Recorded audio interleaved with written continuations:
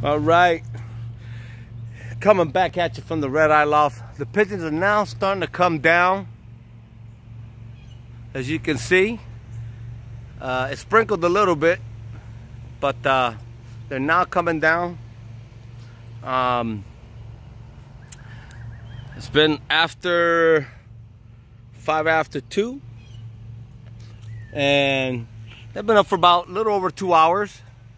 And Dennis D, Yes Man, has some pigeons in here. He don't want me to show the public. Yeah, I don't want you to see right now. I don't want to show them. He doesn't want to show me what he has here. He doesn't want me to show the public what he has in this loft here. But he has some really nice pigeons in there. When he's ready, he will show the public later on. But until next time, we're going back to these over here. Yes.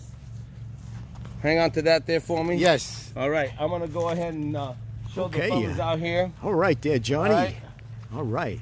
Temperament 266 here. That's 266. I'm gonna show you what the Eye Loft is here today, visiting the Yes Loft.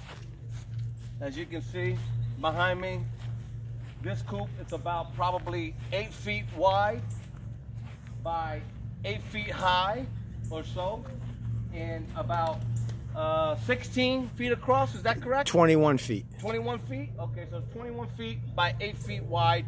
Nice sized loft to house all these pigeons comfortably. And you want to pan up here and look at these birds? Tell me what you think. And they're coming down after a good two-hour flight. I'm looking at my watch. It's about almost 10 after 2. So 2 hours and 10 minutes they've been flying. Not bad. And like I said, when you have pigeons, where there is hope, there is peace.